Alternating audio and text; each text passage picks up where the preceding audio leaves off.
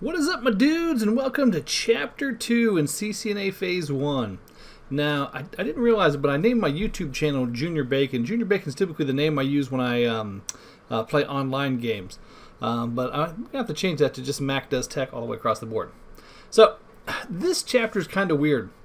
It used to be the very last chapter in the book of the Phase 1, which made sense. Because now it's the second chapter. And then after this, we're not going to touch routers and switches anymore until Phase 2, the next course. So I don't know why they jam it here. It just makes more sense to have it as the last chapter so that that content is fresh in your head when you get to Phase 2. But I'll just make another video in Phase 2, like a starter video that kind of covers some of this stuff. Alright, so here's the objectives, blah, blah, blah, blah, blah, blah, blah, blah. Remember, if you want to read those, just hit pause. Alright, iOS Boot Camp. So Cisco's operating system is called the iOS, and it's actually registered to Cisco. Apple uses it under a license. Now, the iOS consists of the shell and the kernel. The shell is either the command line interface or the graphical user interface that enables the user to interface with, with the stuff. And then the kernel is what actually works directly with the hardware and manages hardware resources. And then obviously hardware is the stuff on the router, memory, that kind of stuff. Alright, so the purpose of the operating system is either to provide a GUI, which is a graphical user interface, to allow you to do stuff, or to provide a CLI, which is a command line interface, which is what the CCNA is all about. It's all CLI. Cisco has a GUI. It's called Cisco Configuration Professional, and as far I've never seen anybody use that out there in the real world, because all Cisco training is command line, so that's all anybody knows is command line stuff. So it's kind of weird. So there's different versions of the iOS for each series of switch or router. And so the model numbers might be like the 1900, the 2600, the 3700, excuse me. And then for each series, like the 1900, there might be a 1901, there might be a 1921. So several different routers at that level. There's typically one iOS that covers all those in that series, the 1900s. And then each version of the iOS has like a content package. Now by default you get the base or LAN base. So it'll have like I don't know if you can see this over here, but this is C2960, so this is for a switch. This is the LAN base, so it's the base model. But there's also there's LAN base, there's voice, there's security, there's enterprise. So there's a whole lot of different ones. So when you buy the router or switch or whatever you're looking for, you can either get the correct version then, or you can buy the base version and then just upgrade later on. Basically, you just create the Cisco account, the Cisco Connection Online account, and then you can pay money and get whatever version that you need. Alright, so we access a router or a switch in several different ways. So there's the out-of-band management, which is the console port or the auxiliary port. Now I'm going to bring up Packet Tracer. Packet Tracer is a neat little tool that they get you if you go to an official Cisco Academy. And if I grab a router, like I'm just going to grab this 1941, pop it here on the screen, and if I click on it, and let's zoom in on that a little bit bigger. And zoom in. So this one, like you can see, there's a console port and then there's an auxiliary port. The auxiliary port was originally used for modems, and a lot of people still use that. And you're like, well, who uses modems nowadays? Well, when the internet goes out, how are you going to have somebody dial in it and make changes to your router, like if you have issues? So that's why we still use aux ports and we still use modems, although typically we have the modem turned off unless we need it, because we don't want somebody dialing in and getting access to our router. So the console port is a physical port that we plug into. But the auxiliary port works the exact same way, so you can actually plug your console cable into the auxiliary port.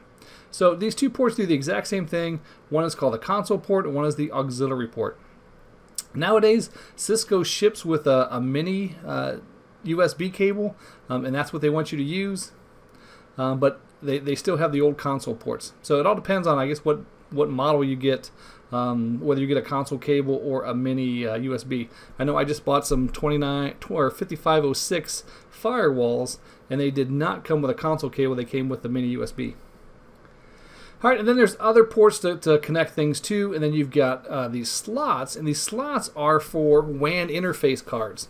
So usually these two ports here are either gigabit or they're fast Ethernet. Fast Ethernet being 100 megabits per second, gigabit being 1,000 megabits per second. And these are just NIC cards. And these typically connect to your local network, like at your business. And then this WAN, you put a card in here and just slide in the slot.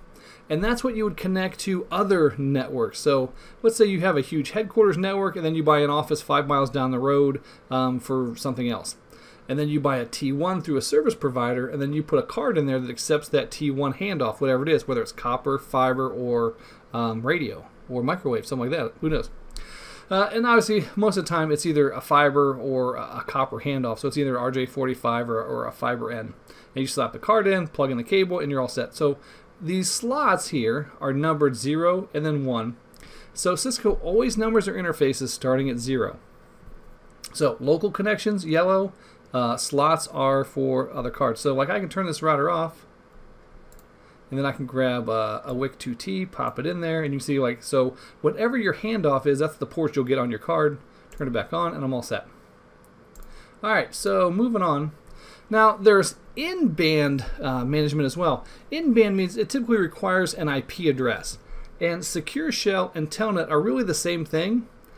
Basically, you're going to open up some kind of terminal emulator program, and we typically use PuTTY. And then you're going to dial in based on the IP address.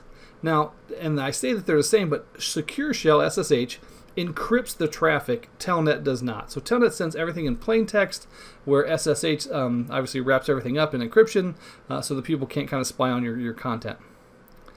All right, so the big terminal emulators, I've never even seen. I think TerraTerm used to be popular a long time ago. Nowadays, everybody just downloads PuTTY. It's a very small executable file. There's also Secure CRT, but PuTTY kind of does everything that you need. When we get to phase 2, I'll cover PuTTY in depth and show you some of the settings and how things work.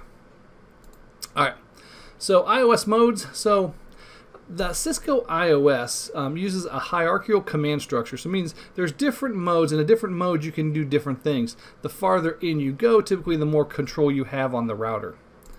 So when you first start out, it starts out in user mode, and they always call it user exec mode, privilege exec mode. Don't worry about that. So user mode is what we start out with. In user mode, the prompt looks like it just says router and then a greater than sign. So when you look at the prompt, it tells you what mode you're in because it's a greater than sign.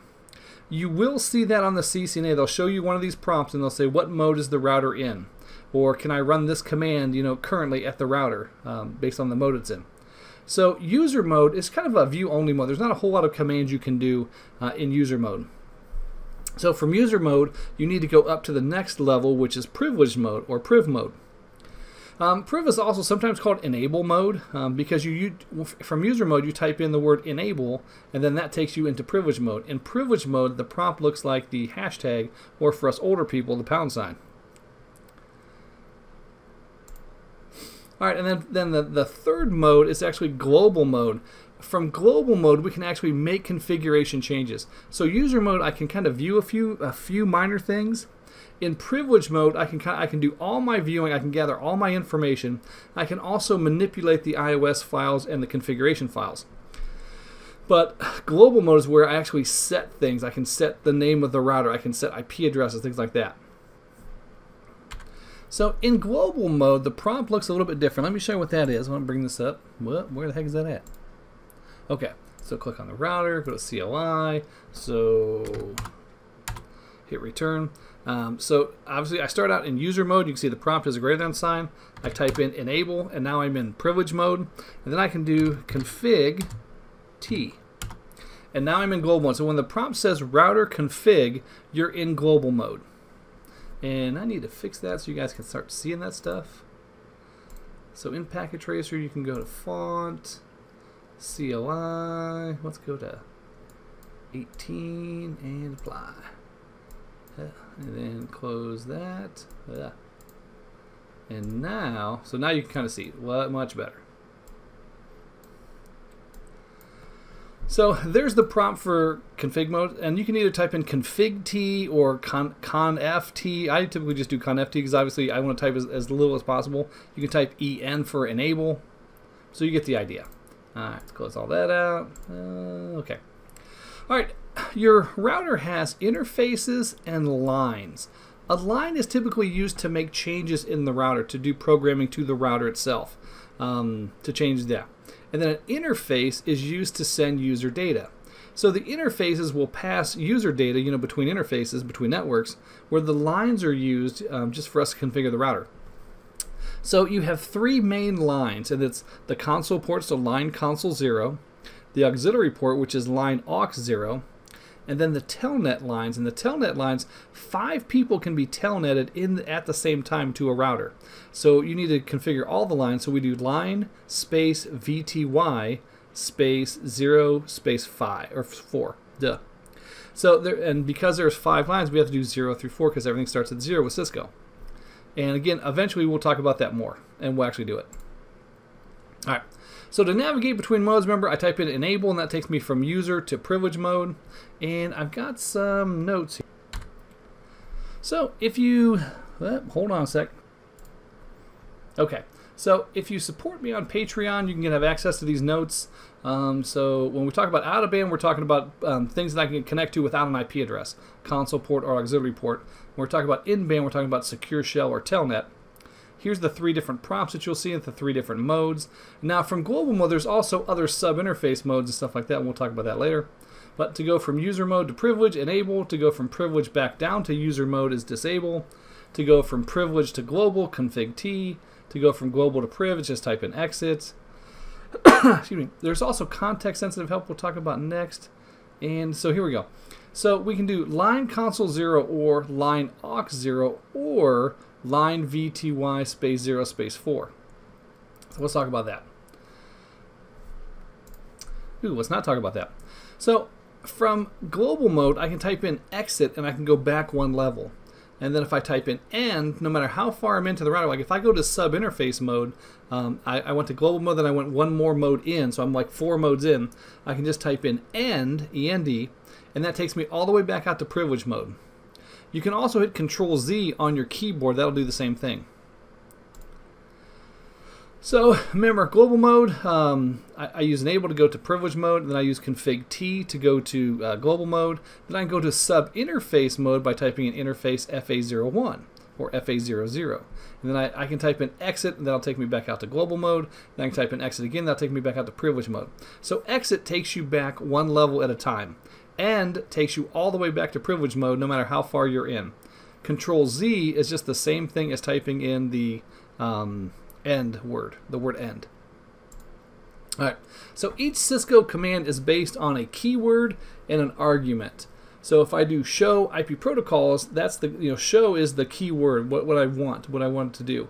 And then IP protocols is the argument, what I want you to show me. Ooh, and I take that back. So it's either a keyword or an argument. So what they're saying is show is actually the command, and then the keyword like show me what, show run, will show me the running configuration. And then argument is a value like the IP address. So ping this number, and so the number is the argument. Now you'll never need that to know that. That's just kind of like textbook stuff that we teach in classes. That doesn't really help. Like nowhere on the test will say, hey, here's this command. Which part is the argument? So you don't worry about that too much. All right, so when you see syntax, a bold-faced text indicates the commands, italics indicates arguments, things like that. Moving on. So the context help, or context-sensitive help. Let's talk about that for a minute. Let me bring back up Packet Tracer. All right, so I turn my router back on. Again, it always starts me out in user mode. Then I type in enable, takes me out to privilege mode. Then I type in config T, takes me to global mode. Now, from global mode, you can get context-sensitive menu, which means if I type in a question mark, it'll tell me like what's next. So if I do clock, so clock space question mark, I can do clock space time zone. So it's telling me like what the word is next. So if I do clock with a space and then question mark, it'll tell me what argument, what I can type in next. But if I do CL question mark, it'll tell me what commands I can do from this mode that start with CL. So I can do class map or I can do clock. So that's what they're talking about when they say context sensitive help, is the question mark. And Obviously, when you take the CCNA and you're in the simulators, the question mark does not work. So make sure you don't rely on that. There's also a really cool key called the tab key, and tab will finish words for you. So if I do CLO tab, it does clock. Now if I just did CL, tab wouldn't work because there's two commands that could go with clock, but there's only one command that starts with CLO. So when you're typing some words, like there's a logging synchronous command for a line. Let me show you that. So if I do line console 0 and then do logging S, it'll do the word synchronous for you, because there's only one command after logging that starts with S and it's synchronous. So that will help immensely. Alright, so that's the context sensitive help. Alright, next the syntax checker. Like, so obviously when you put in a bad command, it'll put a caret like where the issue is, and it'll tell you like incomplete command or command not understood, something like that. And then you can shorten certain things, like interface can be shortened with INT, configure can be shortened with CONF, enable can be shortened with EN. You get the idea. All right, and then there's a whole bunch of keyboard shortcuts. So the up and down arrows will repeat commands that you typed in. So like if I did a show command, then I went change something, then I wanted to run the show command again, I could just do up arrow and it would play that command again. So the history, so the router remembers the last 10 commands entered in. So you can scroll up and scroll down through there, and you can actually change that and say, you know, remember the last 50 commands typed in. And that way you can, why you do that I have no idea, but you could. And then again, tab is my favorite, completes the remainder of the command for you. Control A moves you to the beginning of the line. Control E moves you to the end of the line. Control R redisplays the line. Control Z returns you to privileged mode. They're saying it returns you to user exec mode. That is not correct, at least not in my world. So now that I'm here and I'm in line, so I'm in a sub mode. Let me hit enter here. Now if I do Control Z, you can see it takes me out to privileged mode. So Cisco Slides here is wrong. It says user exec. So Control Z does not take you to user mode, it takes you to privileged mode. Frickin' slacking Cisco. Alright, if you fat finger a command and you type in the wrong thing, sometimes the router has no idea what you want to do. Instead of giving you an error, it says, hey, you must be trying to do a DNS or a DNS search. And it'll lock up and it'll say translating, and it puts in some IP address or whatever, and it actually goes out and tries to look for whatever you're trying to type in. And it locks up the router for like 30 seconds. You can hit Control-Shift-6 to get out of that. Or when you first start your router and you go to global mode, type in no IP domain lookup, and that will disable that as well. And again, we'll talk about all the router commands again in the first part of phase 2. So don't worry too much about that. All right, there's a packet tracer about navigating the iOS. There's a packet tracer about establishing a console session, and basic configuration. So, well, we should always name our routers. Most of the time when you're out in the field, you're not going to be physically at the router.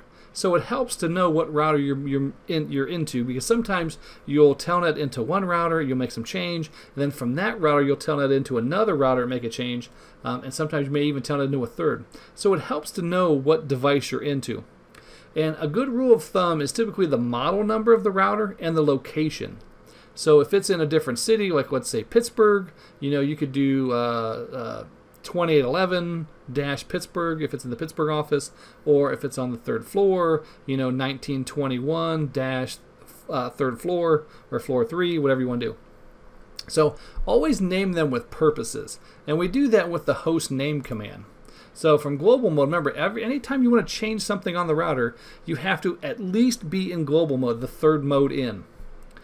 So from global mode, I can just do config T, and then I just type in hostname space Bob, or whatever you want to call it, and then that would change the prompt to Bob. And I can show you here. So config T, hostname Bob. Oh, just gotta spell that right. And then you can see my prompt changes to Bob. So it helps because then when you're typing in command, you know, oh, I'm at the Pittsburgh router, or I'm in the New York router, or you know what I mean? So that really kind of helps you to figure out like where you're at. All right. Then they talk about passwords. I'm not going to hammer this too much. This is actually on my note sheet, but you can put a ton of security on the router. And sadly, I got to go through this. So if I go here and I go to line console 0, and then I do password Cisco, which you should never do, because Cisco is not a strong password, and everybody's going to guess that. And then, so that creates a password, but then to turn it on, I got to type login.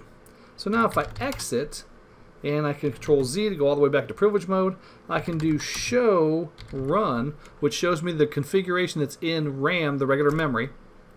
And if I do that, and I go to the bottom here, you can see the password shows up in my list. We don't want that. We never want our password showing in clear text. So what they're saying is, we can put all kinds of, and that password there is for when I connect through the console port. So, you know, I plug my light blue cable in there, my rollover cable from my laptop, and I'm going to type in commands. That's where that password will come into play. So what Cisco wants me to do is to lock all different ways to come in. So then I go back to global mode, and I can do line aux 0. Same thing, password, and you would have a strong password here, not Cisco. Log in to turn it on.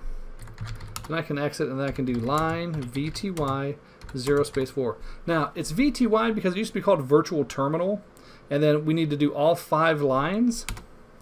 So, password Cisco, login. So now if somebody connects to the auxiliary port, the console port, or the telnet in, they're going to be asked a password. All right, so that's the first part. But then what happens like if they get past that somehow, and they're going to start in user mode, and then they want to get into privilege mode to get to global mode. So we can fix that too. We can do enable. Oops, I'm sorry, I got to get out of there. All right, so now I went back to the third mode, global mode, and I can do enable secret Cisco. And now that I did this, if I exit all the way out and go back from user mode and hit enter, it's going to ask me for a password. And then if I do enable, it's going to ask me for another password. So that's where those passwords come in from. But if I do a show run, all my passwords are still here in clear text, except for the enable secret. So when I typed in Cisco for enable secret, you can see it hashes that all out. So that one's encrypted, but the other ones are not. So to fix that, now Control C, like here you can see there's more. If I hit enter, I get one more line, and if I hit spacebar, it gives me a whole page, whatever's next. So, but in this case, it's done. So now I'm going to go back to global mode, and from global mode, I can type in service password dash encryption. So serve pass tab to finish it for me. Boom. Now if I Control Z and do a show run and go all the way to the bottom, you can see the word Cisco is now covered. It's now hashed. So I have no more passwords that are in clear text. So going back to my notes, so we can do lines with password whatever and then log in. We can get access to privilege mode by typing enable secret and then whatever password you want, like in my case I took Bob, from global mode. And we can encrypt all passwords with service password encryption from global mode. Alright, then the next slide, they kind of show you the exact same thing. So line console 0, password and login. So remember, password, and when you put the password in, it doesn't turn it on. Login turns it on, makes it required. Now, a switch has more lines that you could telnet in. So 16 people can all telnet into the same switch at the same time. So in that case, you need to do line VTY 0 space 15. But on a router, there's typically only allows 5 connections by default. Now, unless you get a different, like a higher end router, it's going to have a lot more connections. So line VTY 0 space whatever, one less than how many telnet sessions are allowed. So router 0 space 4, switch 0 space 15. All right, and then to secure privilege exec, remember enable secret, then whatever the password is. In this case, I use class, then exit. And you can use disable to go back to user mode, then enable to go back to privilege mode, and then you can see it's asking for a password. To secure user mode, I do line console 0, password Cisco, login, exit, and I'm all set. To secure remote access, line VTY 0 space 4 or 0 space 15 if I'm on a switch, and then password Cisco, login. So here's like a little graph. So in user mode, I can do ping, I can do a few show commands, or I can type in enable, and then that takes me to privilege mode. And from privilege mode, I can do all my debug commands, I can do all my show commands, I can also do all my copying or manipulation of the configuration files. And then from global command, I can set global variables like the host name, service password encryption. I can turn on routing protocols, but then I can go into sub interface mode or sub router mode or sub line mode. So there's 4 or 5 lines in that you can go. Or I'm sorry, 4 or 5 modes in that you can go. All right, so then they talk about the startup config and running config. So when you first start a router, it loads the operating system from flash. So the router has a flash card, and that's where the iOS is stored. And then that loads the operating system, and then the operating system goes to NVRAM, non-volatile RAM, and it looks for a configuration file. If it finds one, it makes a copy of that, and it puts that copy into the regular memory or the RAM, and then that one's called the running config. So when you make changes to a router, you're actually making changes to the running config. And when you power down the router and bring it back up, it loses that. So you have to copy your running config to your startup config when you're done so that your changes are saved. The startup config is stored in NVRAM, and it's non-volatile, meaning when it loses power, it doesn't lose information. So kind of think about that as a, let's say like a flash card or a flash drive or a hard drive. You turn your PC off, you don't lose what's ever on your hard drive. And then running config is the configuration that's stored in memory. So when I turn the PC off or turn the router off, I lose that information. So you have to copy the running configuration to the startup config after you make changes. So when you're all done, everything's working, you want to do a copy, run, start. So you can abbreviate the running-config, which is the word run, and you can abbreviate startup-config with the word start. So I can do copy, run, start, and the copy command is always copy from to. So copy from where to where. So I can copy, run, start, and that would save my configuration. And then we already talked about service level password. All right, there's also this banner message of the day. And this is so that if somebody accesses your router, the very first thing they're going to see is this message. And it'll probably say like authorized access only, stuff like that. Now different people have different theories on what this should be. Some people say it should have the name of the company, or it should say like if you need access to this router, please contact the administrator at this phone number. Some people say make sure you don't put any names in there because then it gives the bad people names. Some people say don't put the company in there because then they know exactly what company they're hacking, that kind of stuff. If somebody's just doing a port scan or something, or just blindly gets into your router, the chances of that are so slim that, I mean, usually if they're coming into your router, they're targeting you for a reason, and they know who they're getting into. So it all depends on what the company policy is. But the way you do this is from global mode, you type in banner space MOTD, and that stands for message of the day, and then some kind of delimiting character, the message, and then the delimiting character again. So there it goes. So banner MOTD. Now in this case I use hashtag, and then the message, then the hashtag. Now, your delimiting character, in my case hashtag, cannot be in your message, otherwise it'll cut your message off as soon as it hits that. So if my message of the day was call this number at, and if I use the number sign, that's where it would stop. It would say call this number, and then it would stop. So whatever, you can use any character for the delimiting character, but make sure that that character is not in your message. Otherwise it cuts your message off when it hits the second. So first delimiting character says, hey, I'm going to start everything after this is going to be the message. Then as soon as I hit that delimiting character again, that says I'm going to end the message there. And then that will show up. All right. So service password encryption, enable secret the word class, password login. So we've already kind of covered all that. All right. Devices use a running config and a startup config file. So remember we just talked about that. Running configurations in RAM. Whenever the router is normally running, it's running off the running config. So when I make changes to that, I type in changes, those changes happen right away. They're live, but they're not saved. In order to save them, I have to move them to the startup configuration file. The startup configuration file is only used when you boot the router and a copy of it is made and put into RAM, and then that copy is called the running configuration. And that's the only time the running config is used. And that way we don't mess up the config. So your router has actually 4 different types of memory. It has a ROM chip in there that has like the power on self-test, the bootstrap, that how to boot, where's the operating system at, that kind of stuff. And then that points to the flash. The flash card has the iOS, which is the operating system. You can see all the files on there by typing in show flash. Then we go to NVRAM, which is non-volatile RAM, and that's where the startup configuration is stored. And we can do show startup-config. So we make a copy of the startup config and we put it into RAM and we call it the running config. I can do show running config or show run. So those are the 4 memory types on the router and what they're stored in. So ROM is the post and the bootstrap, flash is the iOS, and VRAM is the startup config, and RAM is the running config. Make sure you know those 4 locations and those files that are stored there. ROM, power on self-test, bootstrap, flash is the iOS, and VRAM is the startup config, and then regular RAM is the running config.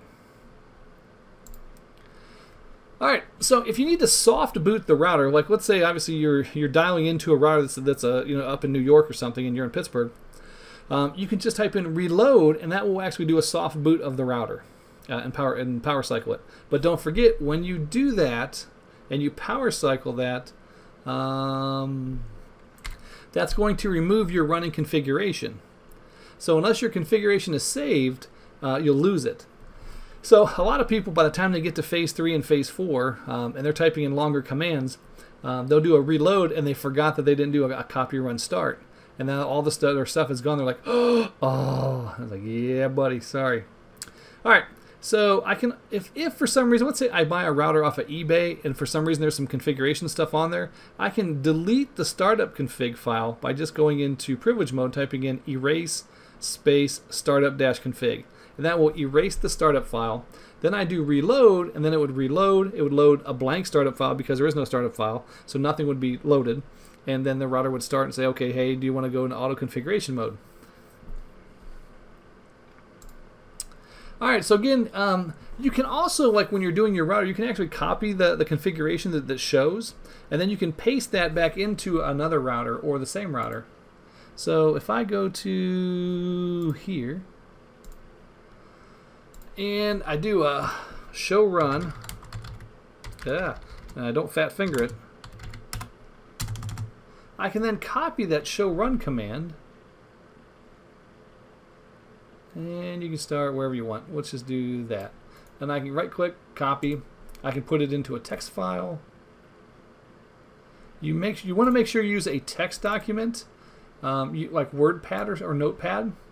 If you use Microsoft Word, a whole bunch of stuff will be added into the white space that you won't see, and it won't copy correctly. So then I can actually just grab this and I can go to a new router. So close that router, bring that back up, bring me a new router in, let it boot, and wait, and keep waiting. Alright, so no. When you see this, do you want to enter initial configuration or do you want to go into auto configuration? You need to always type in no. That tells you there's no startup file because it's asking you, it's like, hey, I don't have anything. Do you want to put something in there? So you want to type in no. And to quote Jeremy, the great CBT nugget god of Cisco, you auto not use auto configuration. All right, so then from the router, I can go enable and then global. And then from there, I can just paste it in. Right click, paste, and all my commands go in there, and you can see my router is now named Bob. So now these two routers have the exact same configuration. And then if for some reason I wanted to save that, I just do copy from to. So copy from running configuration to startup configuration, hit enter, it'll ask you what do you want to name it. You need to accept that default. If you name it anything else, it won't work. Enter, and you're all set.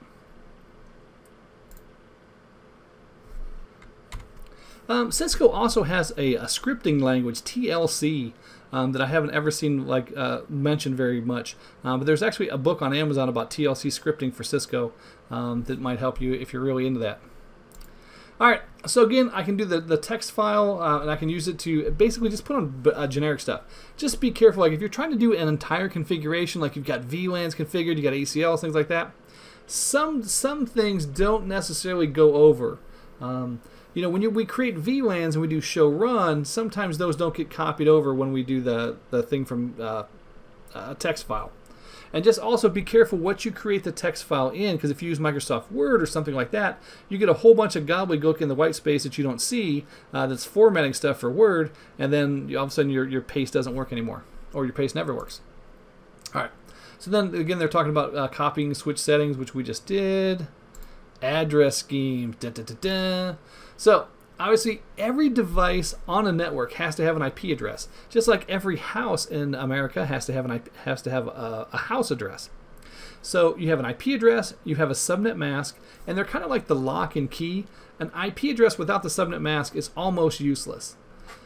The subnet mask tells the computer what part of the address is shared on the network and what part is unique to your PC. So every IP address has two parts: the part that's shared by everybody on that network, it's the network ID, and then the part that's unique to you. So in this case, your IP address is 192.168.1.10. So, and then we see the subnet mask 255.255.255. So everything above a 255 is part of the network, and everything above the 0 is unique to you. So everybody on this network would be 192.168.1 something, but only you can be 10. Nobody else can be 10, only you. So that's the part of the IP address in the subnet mask. And then the default gateway is, hey, if it's not stored on my computer, I need to look here. This is where I need to go to find it, which typically points to the closest router to you, because then your router understands like where things are. So an IP address is typically listed in what they call dotted decimal format.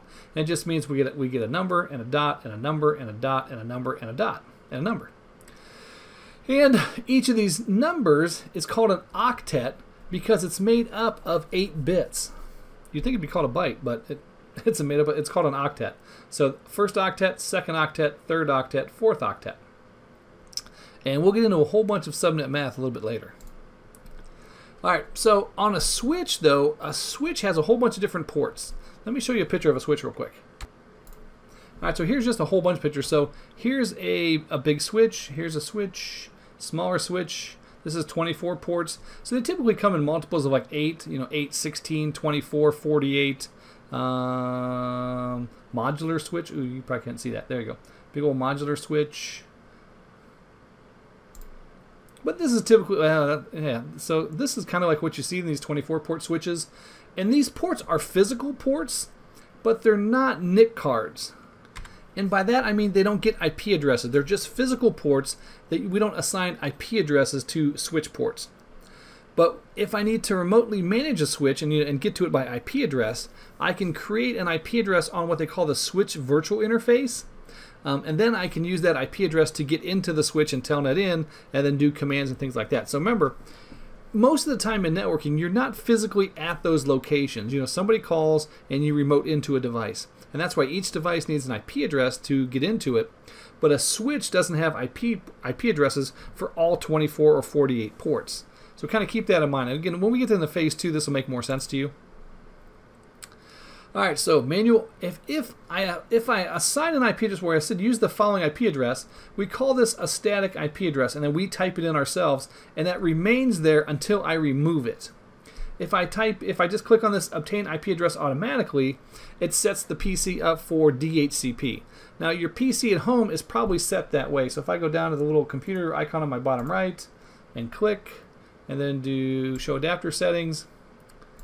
There's my card, and if I do properties, you can see I'm on DHCP.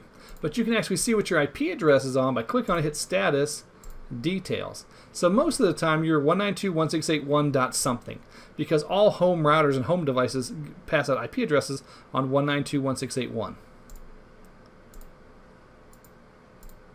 So your IP address can be either DHCP, meaning you're going to get the IP address from somewhere else, or you're putting the IP address in manually where it says use the following IP address.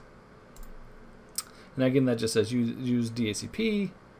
DHCP is Dynamic Host Configuration Protocol, and it's something that runs on a server or a home router or from the ISP where they push out an IP address to you. All right, remember the switch virtual interface we talked about? So that's what we assign an IP address to a switch. So if I have a 48 port switch, it doesn't need 48 IP addresses. Basically, I create a VLAN, and then I assign the IP address to one of the VLANs, and then I just use that to get into. Now, they mention here the no shutdown command. All interfaces on Cisco devices are disabled by default. So even if you get like a wireless access point, the wireless radio is turned off by default with the command shutdown. So you have to do no shutdown in order to turn it on. So the word no is typically like the opposite of a command. So if I do IP address and put an IP address on, then I do no IP address, that removes the IP address. If I do shutdown, it's disabled. If I do no shutdown, it turns it on. All right, then there's a lab for basic connectivity.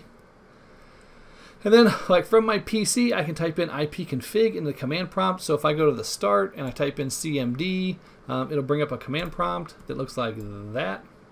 And then from there, I can type in ipconfig, and it'll show me like what my IP address is. In this case, 192.168.11.1. Now, on a router or switch, you can do show IP interface brief or show IP int br, and it shows you every interface on that device, whether it has an IP address or not, and what its status is. So it's a very useful command, especially like if you're remoting into a device and you have no idea how many interfaces it has or which ones are operational and that kind of stuff. All right, ping. Ping is short for Packet Internet Groper, and what it does, my understanding is what ping does is actually takes the alphabet and creates a packet based on that, and it sends out 4 of those to the destination and back, hopefully. So if I go back to my command prompt, and you can do an IP address or you can do a name. So if I ping www.google.com, there's 1, 2, 3, 4. So it tells you how long it took to get there. So time, 31 milliseconds. So each ping was 31, 31, 32, 31.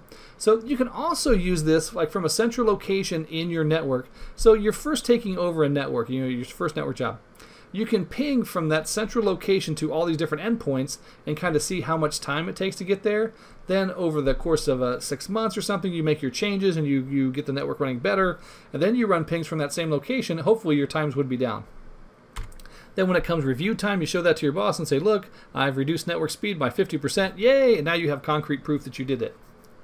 All right, so that's what ping does. Now, so if I get my 4 replies back, it means I got there and back, which is nice.